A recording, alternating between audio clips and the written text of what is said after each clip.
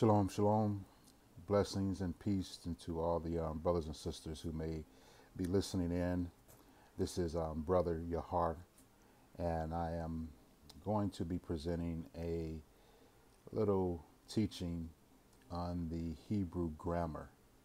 It is important to know Hebrew since that is what the scriptures are written in. It's at least in the old, what we call the Old Testament, I guess.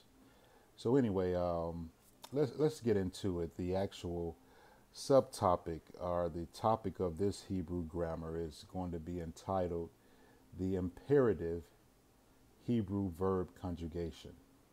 The imperative Hebrew verb conjugation. Okay, now just to let you know what imperative, some of you all may know what imperative means, but it actually is a verb that is used to express a direct command, all right? And it can also be used to grant permission or to communicate a request of some sort, right? And it occurs only in the second person, whether it's singular or plural. It only appears in Hebrew in the second person, singular or plural. And so that's what the topic, or that's what we're going to be focusing on. And the best example I could get for this was found in the book of Genesis, Bereshit, chapter 9. And we're going to go over that. So I must say before I get into it that those of you that know me know that I am not a fluent Hebrew speaker. I am a student of the Hebrew language, and that is my capacity. All right, I have been fortunate enough to be taught by a very good Moreh, whose name is Mitz, is what we go. His name is Mitz. And also Shah Benoit is another good Hebrew Moreh. And we all seem to be students, but you may hear me say things that may not be exactly the right pronunciation, and that's okay. Just bear with, because what we're going to go over is how to identify certain things in the grammar so you can understand the meaning. I can do that. I may not be as fluent because I don't speak it fluently to be able to be perfect in the pronunciation. And I have that same problem with English, being from Mississippi. I don't say some words the way they probably supposed to sound, you know. So anyway, with that, let's just get into this lesson. And again, it is the topic is going to be the imperative Hebrew verb conjugation. All right. And so I'm going to go to Genesis chapter 9. And just to let you know, my source material, this is just for English, since most of us and those that are listening may not be able to understand Hebrew when it's just spoken fluently or read fluently. So you still have to rely upon the English. But I encourage each and every one, as I encourage myself, to continue my studies in the Hebrew language so that we may become fluent in the language, where we can read the Hebrew text a lot more easier, and it's more unadulterated when we read it that way. So anyway, that's my encouragement to you. That's the source material here, which is just a King James version. And also we're going to look in the actual Sefer, okay, which is right here. I have a Sefer that we're going to be making a comparison, because both of those are English texts of the Hebrew scriptures, and we'll see which one is more accurate. You may be able to tell that as we go through.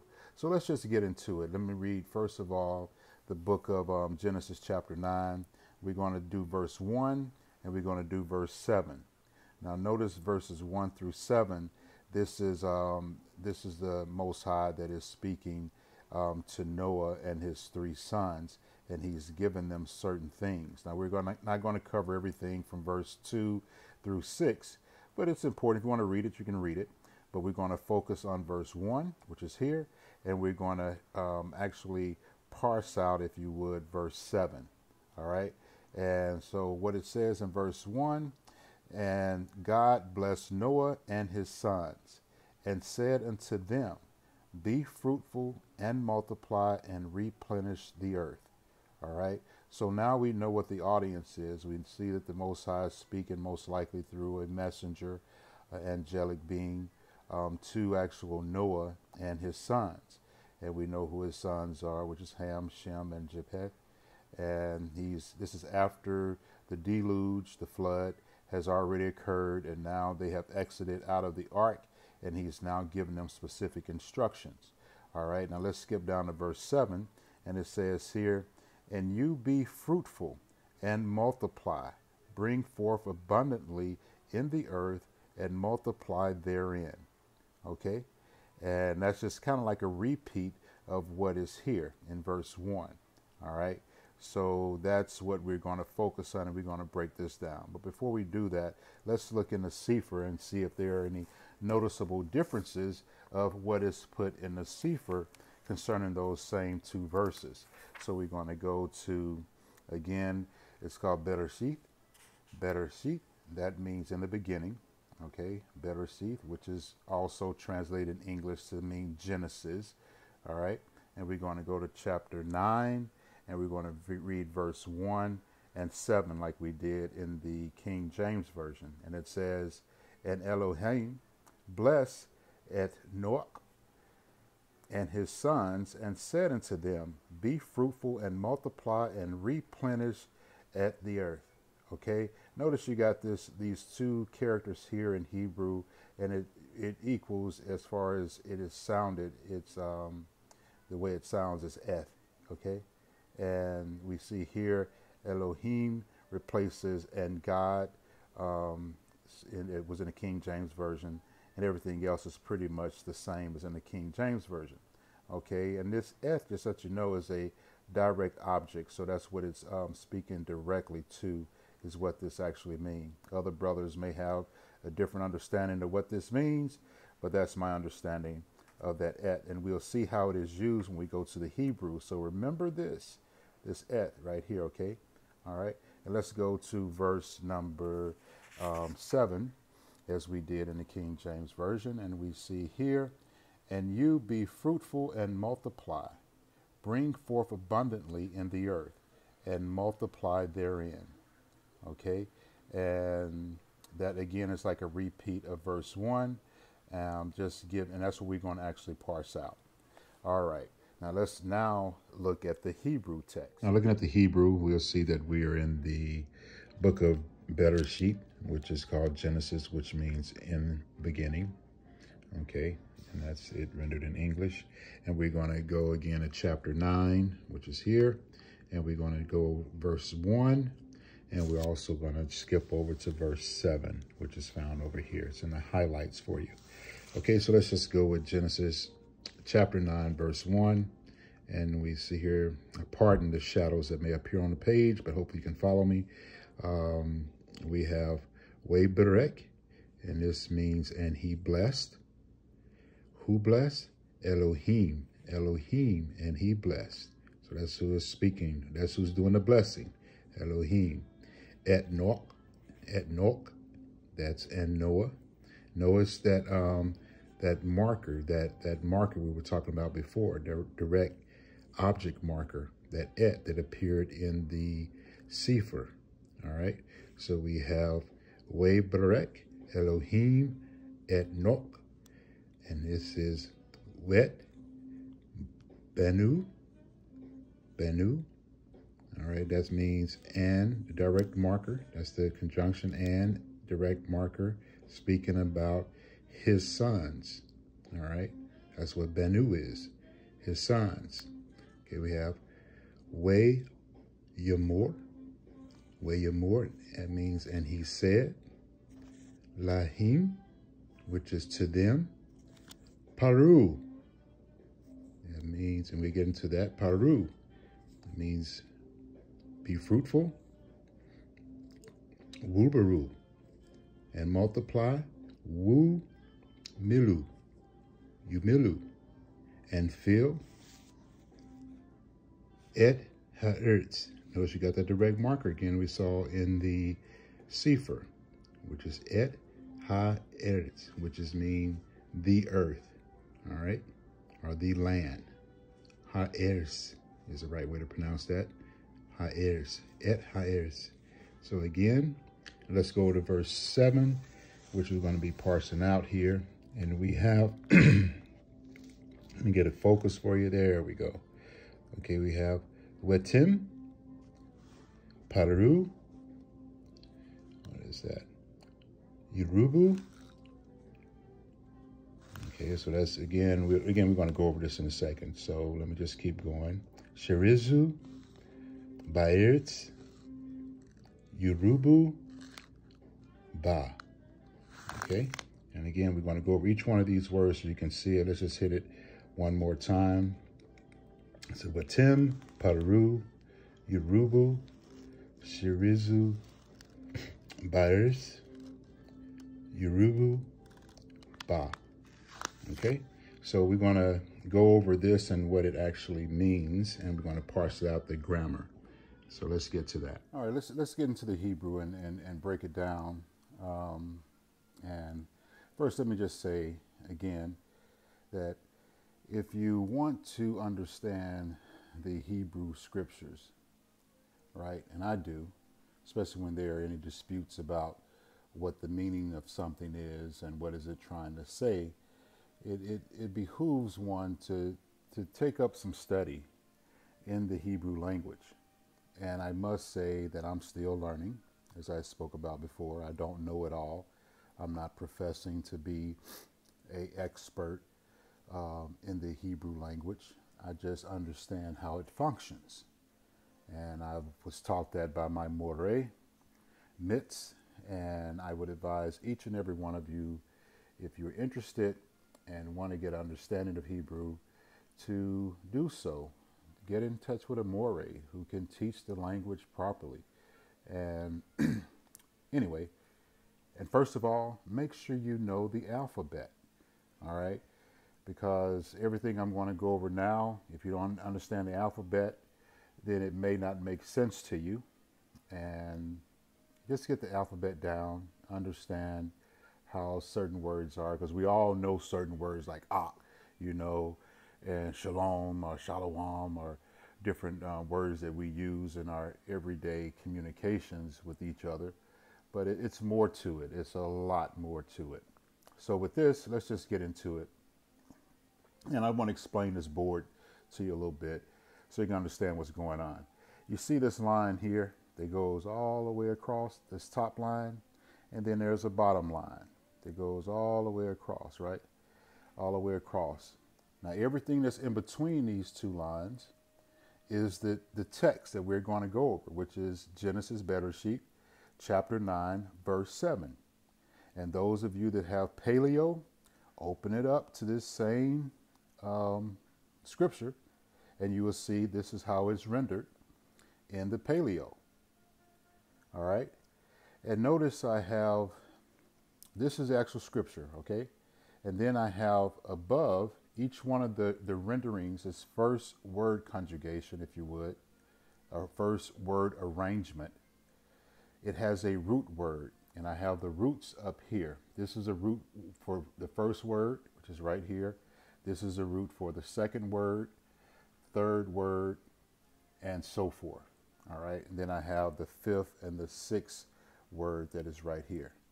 All right, I also have the different scripts that you have. You have here the picto. Those who have picto renderings, you can look at it as well. Those who have paleo, this is in the middle. I guess this is red. In the green, we have the picto, and in the black, we have the so-called modern script of Hebrew, right? It is not Yiddish. Please don't confuse the two, but that's a whole different lesson, all right?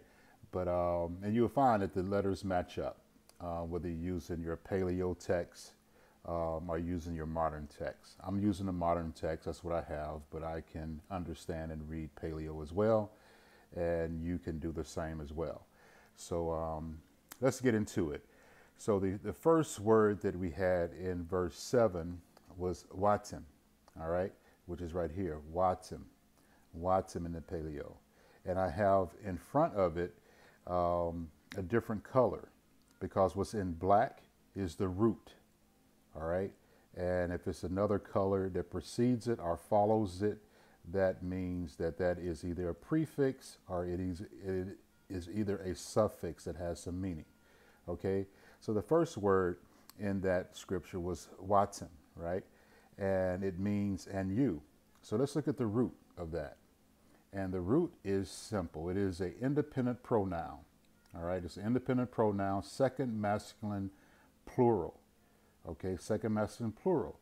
And we know this by when we were reading it from the text that it was second masculine plural because someone was speaking to someone else directly, right? That was the Elohim was speaking to Noah, right? Or Noah and his sons. So that made it more than one in the audience. So that makes it a second masculine plural, right? Okay, so this is again the root atim, which is an independent pronoun. It means you in the second masculine plural sense. All right. So right here, going back to the text that appeared, we have this character here. What does that mean? It's a prefix. It comes before the root. It comes before the root. Before I go on, let me just mention this as well. In most all of Hebrew, especially in the verbs, all of the verbs have what is known as a shorish. A shorish is a three consonants that have meaning when they are put together. All right. And this, we know we read Hebrew from what? Right to left. We know we read English from left to right, but we're in Hebrew, so we're reading these characters. This is the first position, the first consonant, the second position, and the third position.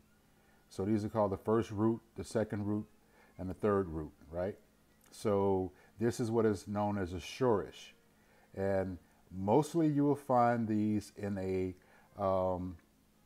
even though it's an independent pronoun, we'll get to the verbs in a minute to talk about the A-class vowels that a lot of brothers use, only the A-class vowels, and they think that is the ancient Hebrew, but it's actually symbolic of the not symbolic, it actually represents the third masculine singular, what we call the G stem.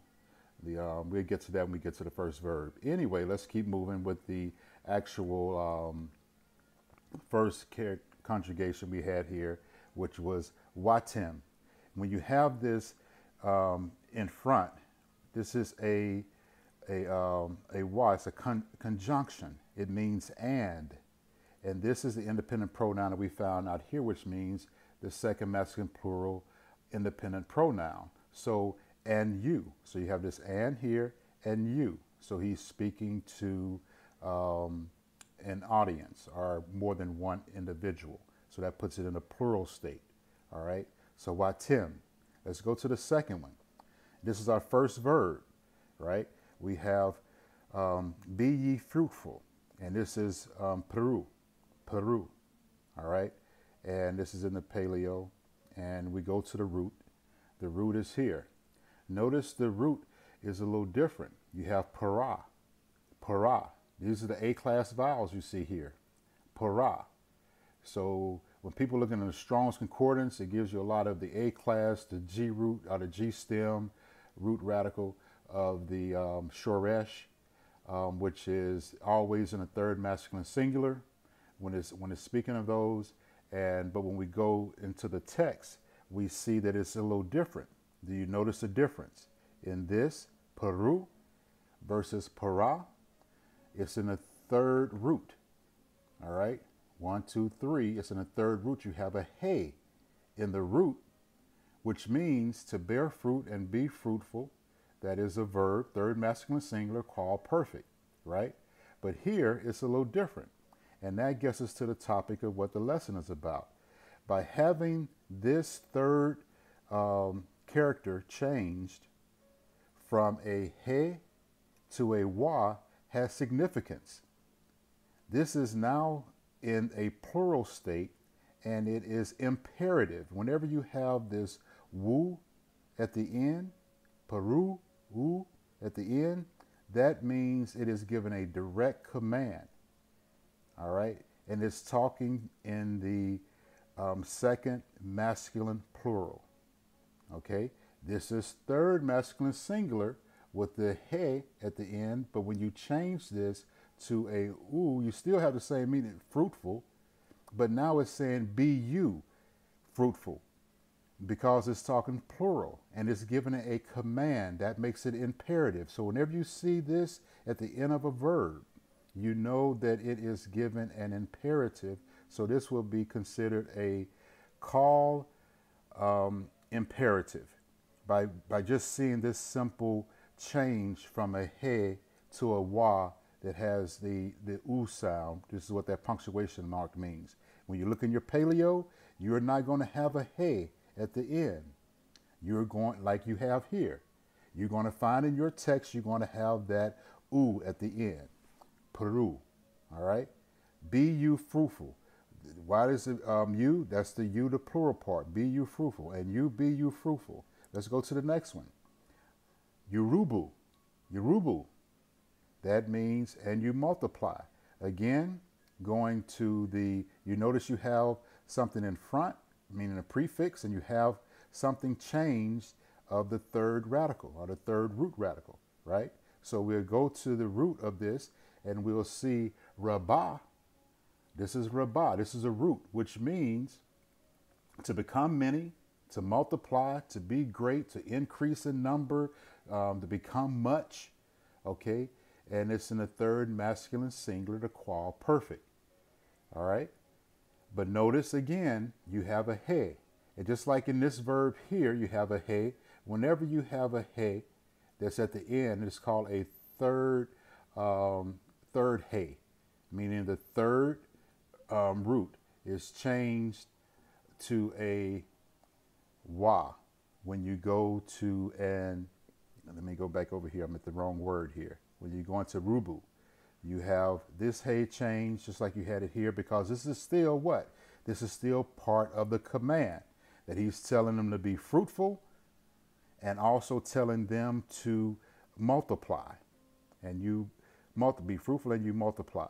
So that's the change. Now you wouldn't know this. Now, normally when you're just talking in a sense of changing this from a third masculine singular to a third masculine plural, you're going to find this at the end. You're going to find Tim at the end, just like you found it in the independent pronoun when it went to second masculine plural. You see this Tim at the end? That's the same thing that would follow a verb if you're just speaking to the same group of people. But what changes is when you are giving them an imperative, a command, a direct command. All right? So that's why it's so important to understand this and be able to verbalize it, or to be able to phonetically sound it out, where you're making the sound correctly, because you're not saying ruba, because that's talking to a third person, right? You're talking to second person plural. Hope this makes sense. And rubu. So let's go to the next word, which is shirizu. Sharizu. Sharizu means you swarm. And let's look at the root word here, which is shiraz. Shiraz. Shiraz is the right way to pronounce it. Shiraz. Shiraz. All right. That's the way we pronounce it. And it means it's a verb in the qual. Again, that's where you have the A-class vowels. And just like you have when people are speaking A-class vowels, everything has an A behind the consonant. This is because it's in a third masculine singular. But what if you're changing that to a second masculine singular? Let's look and see. You see that it still has this mark. It's that he has been changed, or it hasn't been changed. This wu has been added. You don't change the he because it doesn't have a he at the end. It has a z at the end. Okay, so you have the actual root, which is here, which is the same root that is here.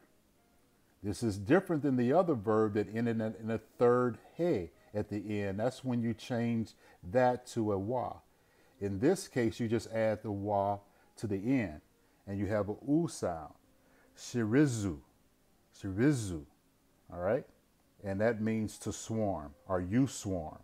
All right, the root means to swarm or to fill, or to, just like when you have roaches and rats and things that nature, comes in a swarm. That means they everywhere. And that's what the command was, to be fruitful, to multiply and become many, or to increase and swarm and fill. All right, let's go to the next word. Baers, baers, baers. Let's look at the root, because you have four characters going on here. So we got to parse it out. We got to see what's going on. So let's go to the root. The root of this is found here, which is eris, eris, which means the earth. It also can mean a region or land, a certain land. It doesn't actually have to always mean the entire earth, but in this case, it is meaning the earth in its entirety. At least that's my understanding of it. Some brothers may understand it was only a regional thing, a regional flood, and that's the only thing they were supposed to fill was just a certain area. All right. This is a feminine noun. Okay, it is a feminine noun, and we'll get to why in a second. We get to that next word. But eres, eres means earth or land. That's the root. That's the third sheresh, eres. All right. So when we go back to baers, which is here, notice you have a prefix that's here. What does this prefix mean? Some brothers know that when you, and sisters know, when you have a ba, a bet that's in front, that means, we pronounce it a ba, but it's a bet is the actual alphabet, the letter that it is. It means it's a preposition. It's not a conjunction like we had in the wa. This prefix is a preposition. It means in earth. All right, in earth. So let's separate it. If it didn't have this in front, you just said earth, you swarm earth. Don't make sense. You have to say in earth. All right. And we know from verse 1, it had a hey in between here, which means in the earth. So that is the understanding when you read this, that it's still speaking of the same thing that verse 1 was speaking of, which is baeris. And in verse 1 is bahaers. Okay. And in thee. And then most people say bahashem. That's what, the ba means in, ha means the, shem means name, in the name of, bahashem. Y'all are familiar with that phrase. So that's the same here. You can grasp the same meaning. Bahaers means in the earth. Baeris just means in earth. All right. So let's go to the last, because we already went over Yorubu, which is here again, and it says, and you multiply. We're going to come back to this word in a moment, just like we're going to go back to the word shirizu in a moment. But just to finish this parsing out, we already did the Yorubu, so we don't have to do that again. Let's go to the last and the final, which is the sixth word in this scripture, which is ba. Okay. Now, this, going at the root, we see that we have two characters. The ba, it means in, just like we saw the in earth here. This means in it, but this it is, this ba here is a independent, a pronominal suffix that means it in a feminine sense. So it's third feminine singular. Why is it feminine? Because it's talking about the feminine noun in the earth. So it has to agree with one another. You can't have a masculine phrase here, and I'm speaking of a feminine noun. It just wouldn't make sense. So this pronominal suffix is third feminine singular, meaning the earth. Okay, so that is how that is all parsed out, and you see the ba, which is here, ba. And it means in it, because you have the preposition, which is in, and you have the pronominal suffix at the end, the he, which is third feminine singular, meaning in it, meaning in her, being a feminine, to the earth, which is a feminine noun. Okay, so let's now look at these two words here, because there's some special footnotes about these two words, which is the Yorubu that's found here, and also the charizu that is found here. Let's look at the charizu. I'm going to be very quick on this, but before I get to this, I forgot to mention at the end of this appears a punctuation, which ends after verse 7, verses 1 through 7. So that means they all go together, and you have a punctuation, which is a samek, which is here. Salmek is the right way to pronounce it, I guess, salmek. That is at the end. It's a punctuation that is given accent. So it's accentuating the whole 7 verses that preceded this punctuation mark. So all of that grouping goes together. Verses 1 through verses 7 go together, and it's punctuated at the end. Okay, so I just wanted to bring that out. And now let's go to certain footnotes that were found concerning charizu. In most of the texts you have, this is what appears in the Hebrew text. But there's one in the Versones, if I'm pronouncing that correctly. Versones, I think is the right way to say it. But anyway, that particular one has a wa in front of it, just like here. So it would be reading, be you fruitful, and you multiply, and you swarm. Because in this text, it doesn't have that conjunction wa in front. But in one text, it does have the wa. But it's still the same essence of the meaning is not changed. We know what is rendered, and you be fruitful and multiply. Like most of the text, when they transfer to English, they take out the you, even though the you is present here. And they take out the you here, and they just put swarm. So it say, look at your text. It says, be you fruitful and multiply and swarm in the earth, or in earth. And so I just want to bring that out, that in one text you have a wa here that shows just like it has here. So you have a wusizru that would be rendered for that, I guess. So anyway, I just want to bring that out. And now let's look at one other interesting, at least I found it to be interesting, about this other Yoruba that's here. Because, you know, this is interesting, and scholars have looked at this and they have offered this to you, and I seem to subscribe to what they're saying.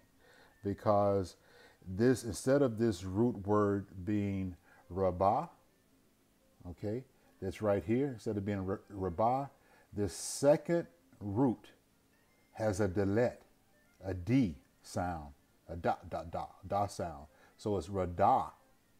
And that word, interesting enough, means to rule, to dominate, to have dominion over.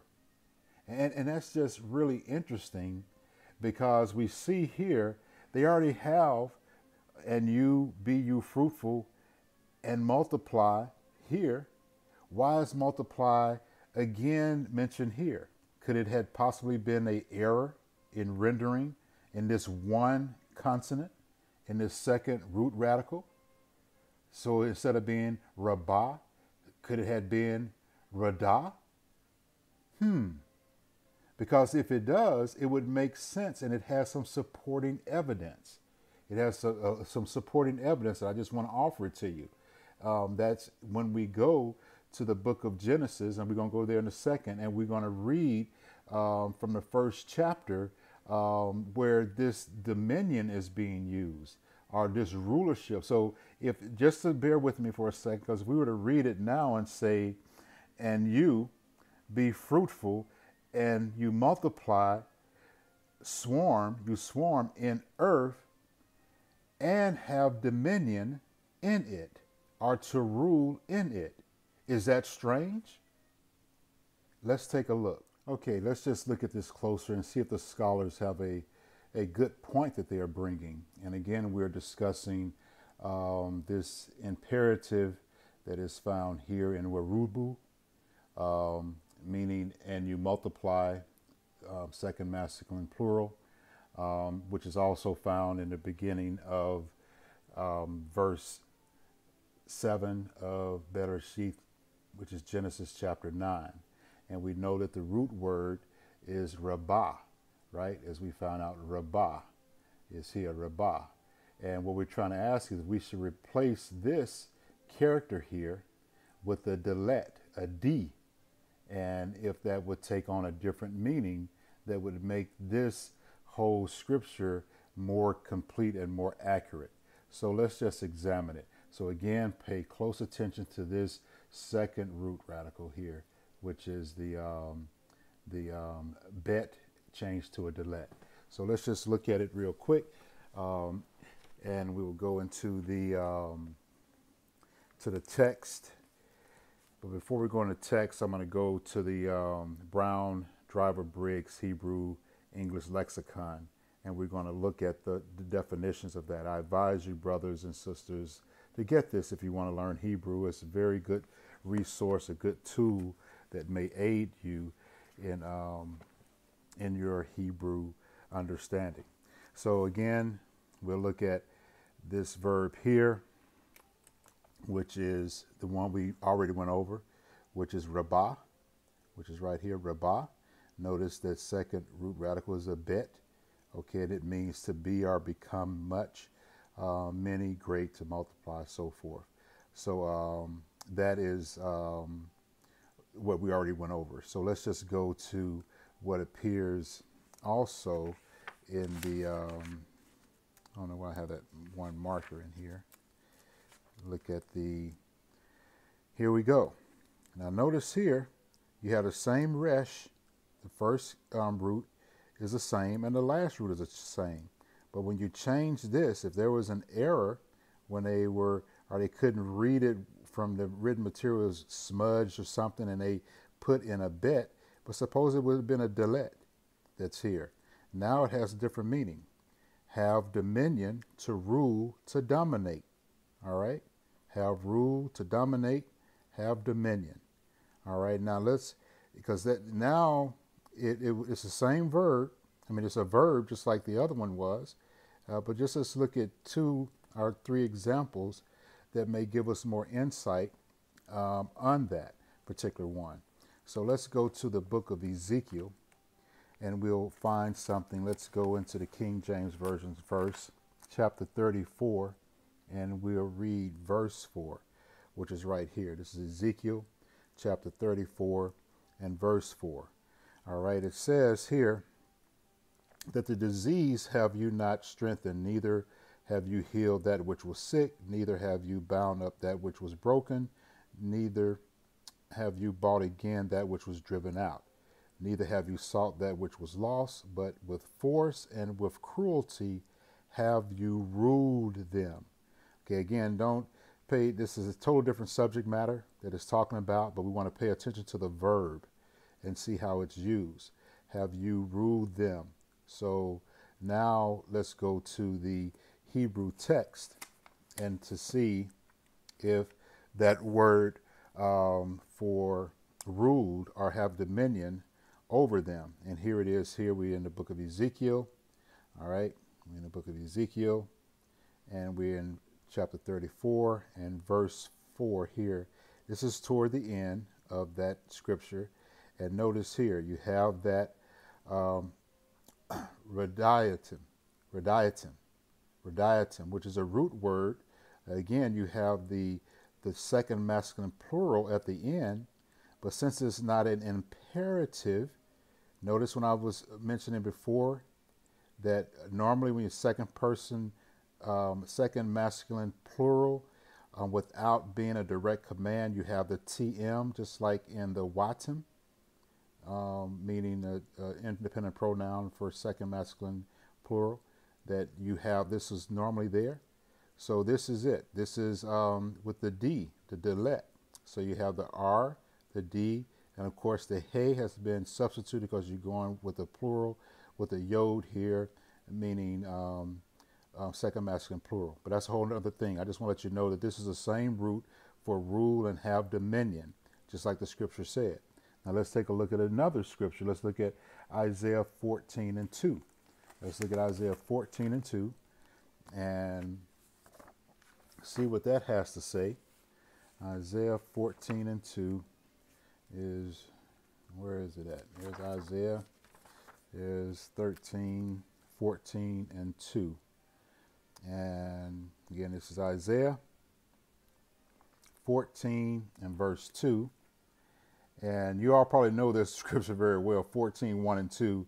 You probably enjoy the subject matter.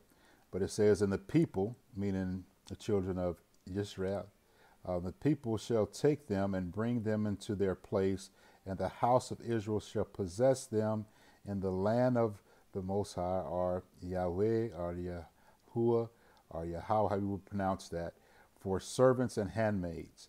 And they shall take them captives, whose captives they were, and they shall rule over their oppressors. Again, have dominion, to rule.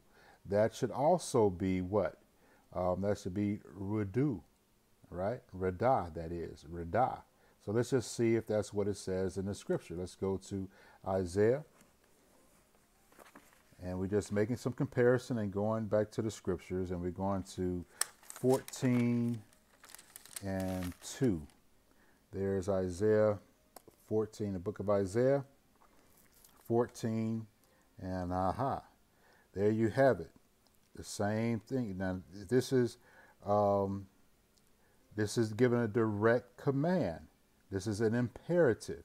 Because how you know that? Because you have the wu at the end, and you have waradu, that is, waradu, which again is having dominion and ruling. So could that have been the case that it should have been in Genesis chapter 9, verse 7? One last piece of evidence that I think that really has me convinced is when we look at the book of Genesis, since we are talking about Genesis, and go to Bereshit chapter 1 and 28. So we are looking at Bereshit chapter 1 and verse 28. Now notice this in the same context as what we were reading in Genesis chapter 9. Except in chapter 9, it was talking about Noah and going about and filling the earth and multiplying and so forth. And here we have in verse 1, he's speaking after he had created man, right? In verse 28, and it says, and God blessed them, and God said unto them, be fruitful and multiply and replenish the earth and subdue it and have dominion over the fish. So it didn't repeat and say and multiply again. It just says, and have dominion over the fish of the sea and over the fowl of the air and over every living thing that moveth upon the earth. Okay, so again, this should be just a direct command. We should see an imperative with that wa at the end of that verb. But let's see if that verb is a rabah or if it is a radah. One meaning multiply, saying it again, or if it is saying have dominion over the fish and everything that moves on the earth. So let's go back to the Hebrew text and go back to Bereshit chapter 1. It should be fairly easy to find. And let's see what it says here. 1 and 28.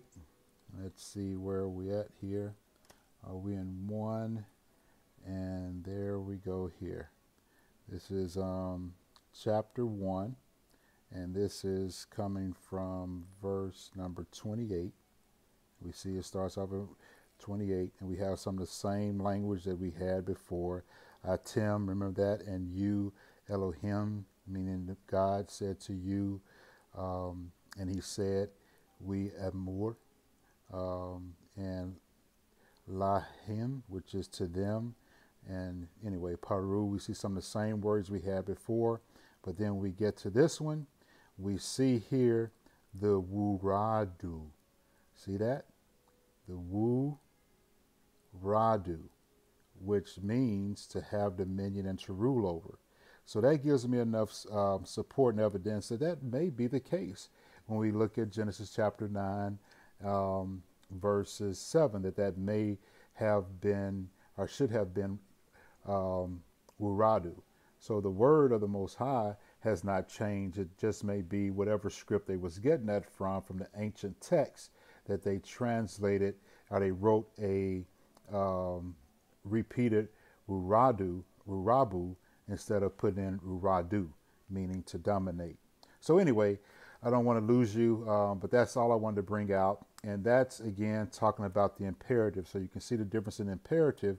This is given a direct command because he gave this to mankind. An imperative, this is what you do. Versus when we looked in Ezekiel, that was just in a general form where you used a different pronominal suffix at the end to represent the second masculine plural. So anyway, that is going to do it for me. And if you have any questions, comments, or any of the such, you know how to hit me up. And blessings unto you. And I would say shalom, shalom.